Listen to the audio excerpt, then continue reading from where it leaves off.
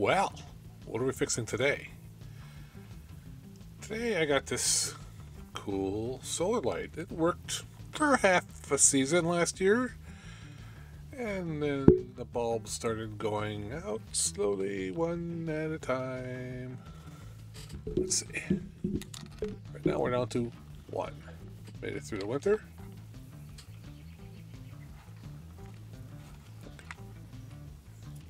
So one works, and none of the other ones. Now, I did take this apart a little bit so I knew what was wrong, so I could buy stuff. So let's show you what I found. And we're going to get on with not only fixing this, but improving it. Here we're going to go onto the desk. Now, I did find out in reviews of this thing, after people had them up for a few months, that they're pretty much all broken. So there's a lot of people out there like this.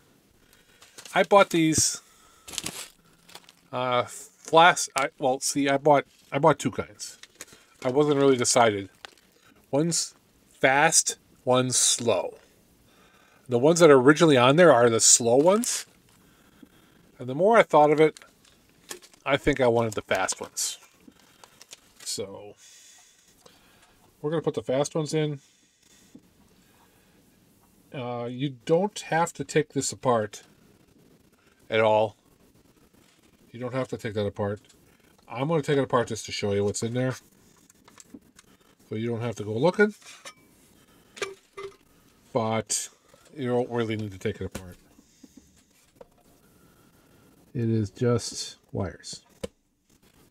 And a jewel thief circuit. So just take a quick look. This is just all the wires. All the wires are hooked together. It's hard to hear. It comes out of this little jewel thief circuit, which is basically an inductor and a chip and a capacitor. And it basically takes this 1.5 volts battery. This is just a probably NiCad, maybe lithium ion, I don't know. Some kind of a 1.5 volt cell that's rechargeable. And when the sun hits that, hits the solar panel there, it charges the battery. And when the battery isn't charging, the lights are connected. Very simple. And you could look up jewel thief circuit in, I'll give you a link down below. But basically, it's a fancy way to take something like 1.5 volts and drive a 3-volt LED out of it. So that's all that's in there. That's all functioning fine. There's no problems there. I'll put that back together later. The problem is in the balls. Now, I'm going to look at the longest ball, because that's the one that's working. I'm still going to change it, but I need... Here. Let's make sure it's turned on. So here's the longest one. Here's the one that's working. And you can kind of maybe see what's happening. It's just a plain old color change LED, right? Now it's in the green. Now it's going to blue. Goes to red. So it's a real cool effect with all these balls hanging and the light diffused like that. But the problem is the way they built these things. What you can see. I think my light might be a little bright. Better. I love my magic cube.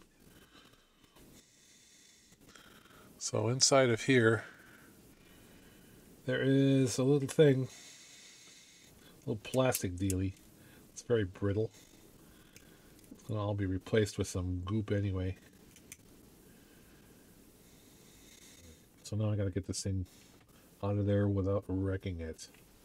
I'm going to break away some of the glue that's in there. I think what happened with this, and what happens with all of these, is they used silicone RTV. Silicone RTV will tend to corrode wires that are open. So, somebody's at the front door. One way or another, I'm gonna get you. I'm gonna get you, get you, get you, get you. There we go. There we go. So I got the ball separated from the LED, and basically if you look in here, there's just an LED hanging with some kind of a pseudo strain relief thing, and here is Shrinky Dink and nothing protecting the leads. So the light, nope, let's turn this back on.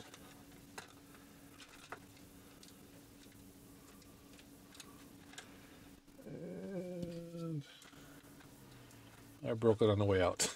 That's all right. You just have to turn it off for now. What happens is the leads break right there at the LED because they rust off because they're metal. So what I need to do is basically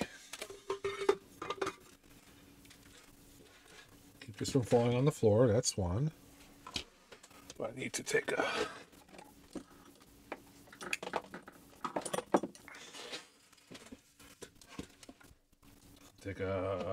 wire trimmers. That's broken. And I have to figure out how to strip this off. Well, okay. I guess it comes off right there. And I have to find the two wires. There are two wires. There are three lights.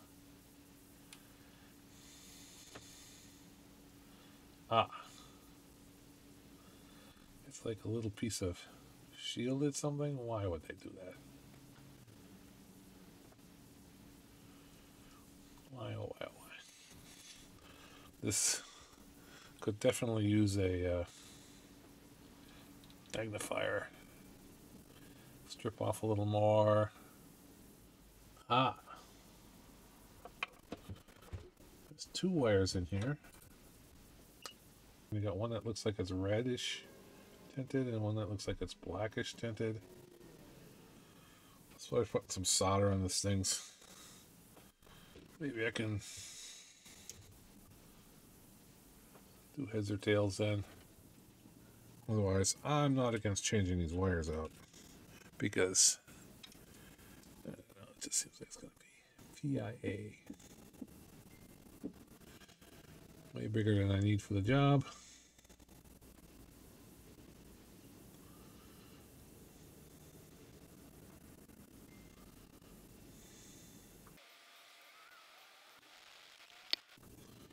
I'm heating it up way more than I think is maybe necessary so that I can try to eat through whatever coating is there.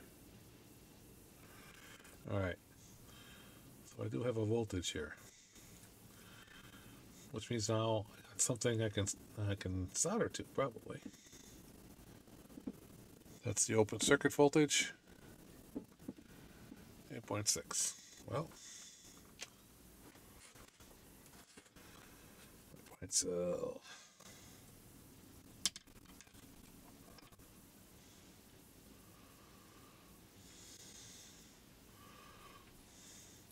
Just tin this thing up.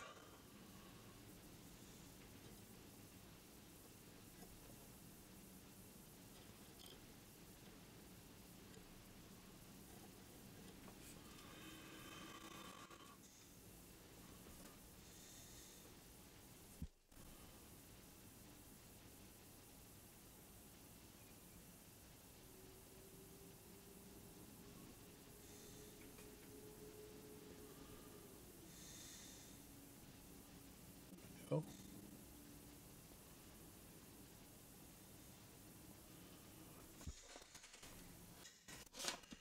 Let's turn on the lights a little bit.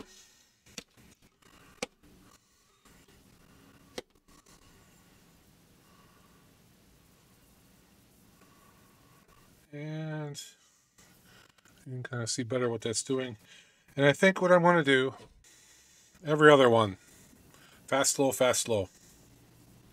I think that'll be cool. So, we got that one done. Now I just kind of insulate it. And what I'm going to use, silicone RTV tends to corrode it. I got some stuff called Goop. Goop is basically basically E6000. That's kind of the same thing. I'm going to use this, and we'll see how long this lasts. Now, I'm guessing my solder joint's good, and I'm going to keep it on so I can tell my solder joint stays good. I'm just going to spread it apart just like that, and I'm going to goop it.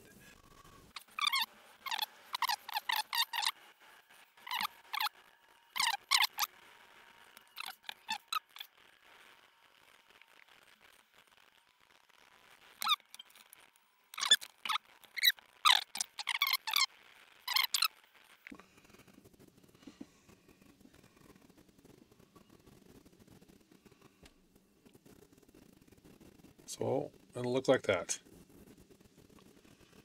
with a bunch of glue all over the place. Maybe even a little more glue on the top.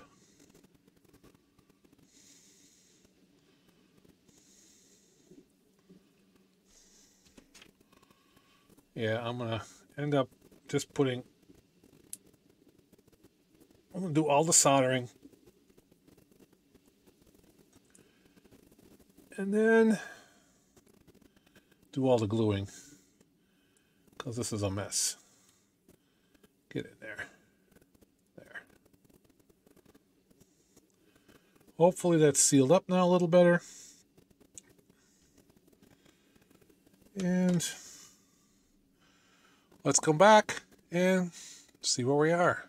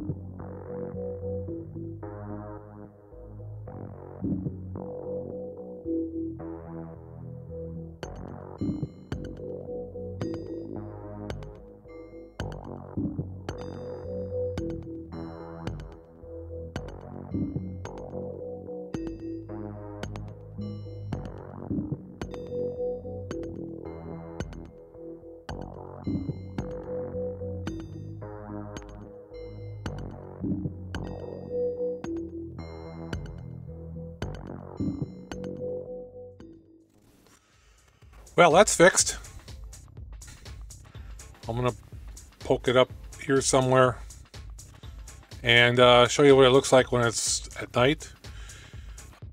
Right now, as a matter of fact, when I'm talking, the glue is dry. But, you know, it's raining outside. We'll figure that out. Anyway, it seems to work. I'll let you know if that glue ends up eating up the contacts like the RTV or the hot glue or whatever was in there did. Or maybe they just didn't cover it right up by the LEDs. If you look really close, it's... I don't know if you can focus from there. Autofocus me. Right at the LED is where it rusted and the LEDs opened up. You can see this is the LED. I think I figured that out. I think I got that fixed. Let's see how it works for long term. If this helps you out, how about a like or two? Likes are great. Subscribe, please subscribe. I need subscribers, trying to get to that 1000. You know, if I helped you out, that's really all I'm asking for. If you want to help me out some other ways, there's some links below, but give me a subscribe. That's all I need. Till next time, Let somebody else light up your life. Bye.